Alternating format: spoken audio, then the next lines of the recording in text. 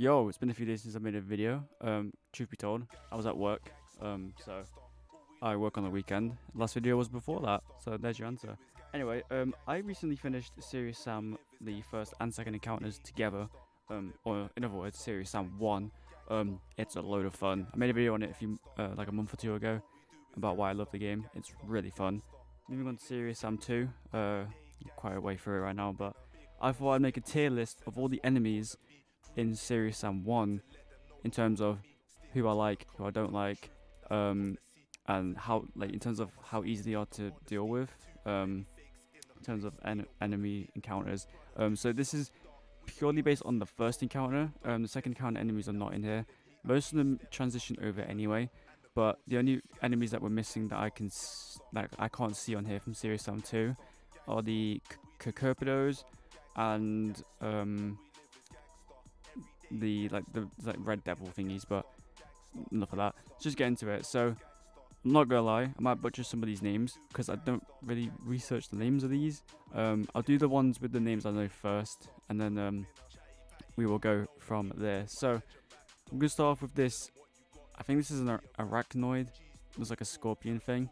You have two different versions. You got the yellow one and the red one. The red one is like the more adult version, so this is a bit beefier than the yellow one. The yellow one, in terms of how nice it is to see them going B tier, takes one sniper bullet, fully zoomed in to kill it. Pretty easy. I do prefer enemies that are really easy to kill, like squishier enemies, which is always a plus. So there's that.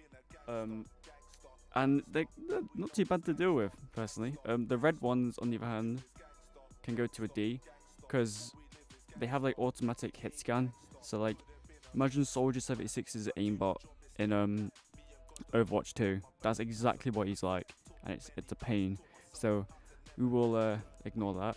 But going off that, I will go for these biomechanoids, these big like AT&T looking things from like Star Wars.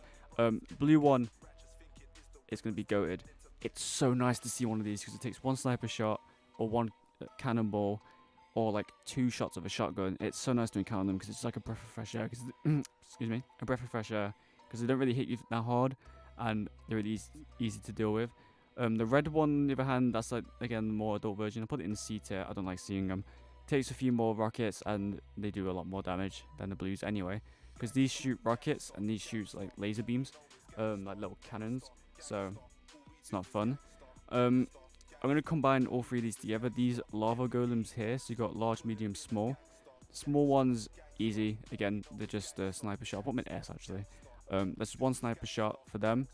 The medium one, I'm going to put in A, because it's the same, I think, if I remember correctly. I don't remember the size, well, I'll say the size difference, but I could never tell the size difference. One just took a lot more damage than the other, so there's that. The large one is an F, because they weren't really as used as I wanted them to be. They were harder when I first saw them, and then like 2 seconds later they were the easiest things to kill. That's why they're going down there, but that's just me.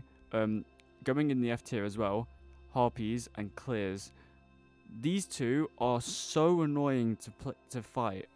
Harpies, the way that the game spawned them, they spawned them so far away in front of the lens flares. By the way, Serious Sam has some great lens flares.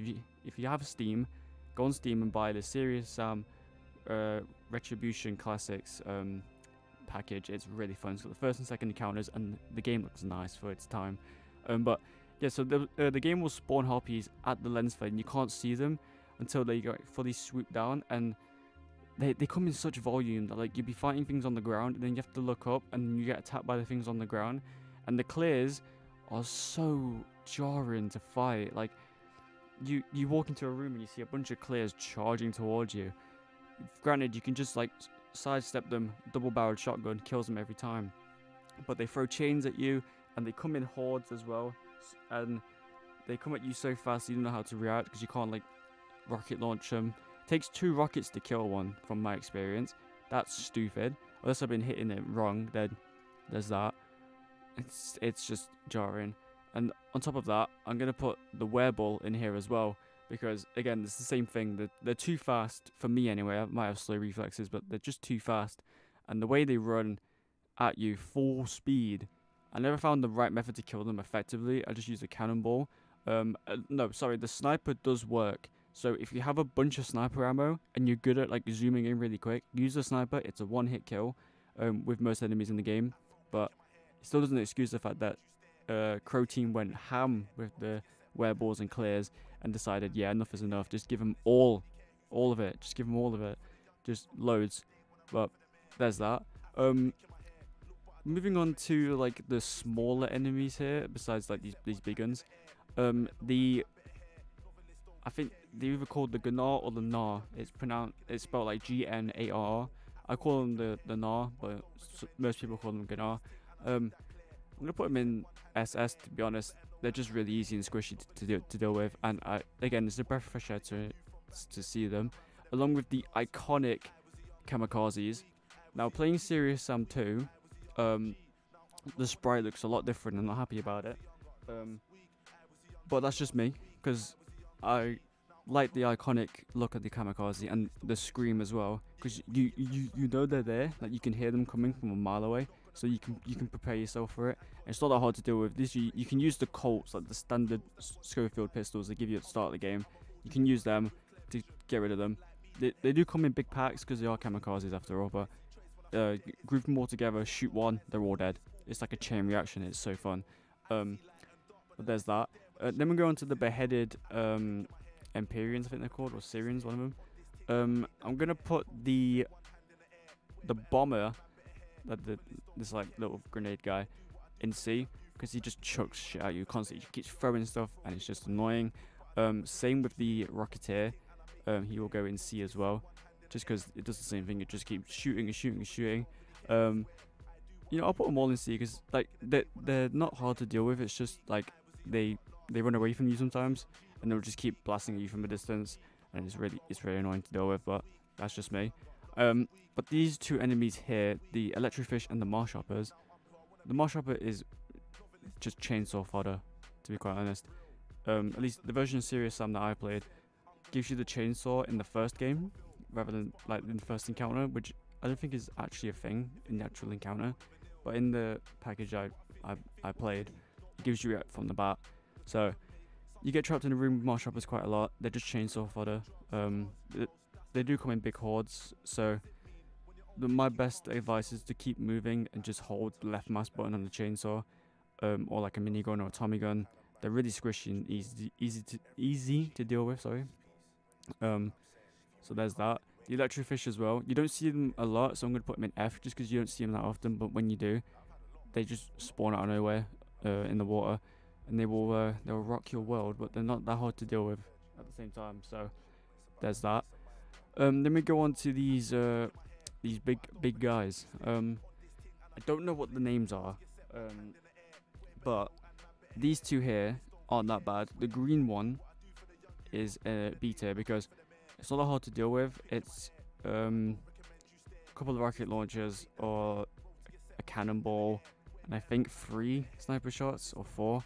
The only bad side to these two enemies is, oh no, I think it's just the green one actually. This one shoots like homing balls, like big snot-looking balls that you can shoot, but if I were you just like dodge them because they'll circle you and then they'll hit the ground eventually. So if you can work that out, that's fine. But they tend to hide off in the distance. So if you have a sniper or anything long range, or you can just see where they're firing from, you should be fine. Just sidestep a little bit, you'll be fine. Same with the orange one. I think he shoots lava rocks, or like just a yellow version of the snot ball. I'm gonna put him in C just because I don't really like him, to be honest. It's the same as the green one, they're just different colors, but I think some of the enemies are colored different to be more like more tanky. The only difference being the Nars, because you have a female and a male version. That's why they're different. I think it's the same for all these actually, but I could be wrong. Then we move on to the boss, Ugzon the Third. Big motherfucker, big bloke. In terms of the boss fight, it was really bad. It was just a long, drawn-out fight. Like, you have to walk in a straight line in this open Egyptian field to the pyramid at the end of the game, for the first phase, and then you go into the Syrian spaceship to fight him again. Took so long, took me an hour. So in terms of a boss that I've fought in a game before, like I've fought so many bosses in so many games, reminds me of a Doom boss anyway. I'm gonna put him in D tier. But that pretty much completes the Serious Sam first encounter enemy tier list. I'll do one for the second encounter as well. I'm sure there's one out there. But that'll be another video for another day. Anyway, I wanted to get a video out just to get something out there because I haven't uploaded in a while. And yeah, apart from that, thank you for watching. It's been Carl Donut. Have a great rest of your day. Portal 2 will be back soon. Same with the Terraria series. I know people have been loving the support on that. Loving the views and stuff. It means a lot. Thank you very much for all the support you showed me. If you do want to subscribe, feel free. We are aiming for 200 subscribers by the end of the year, and we have like 6 months to do it. No, I think it's like 8 actually, but we've got a lot of time. So thank you for watching, and I will see you later. Peace out.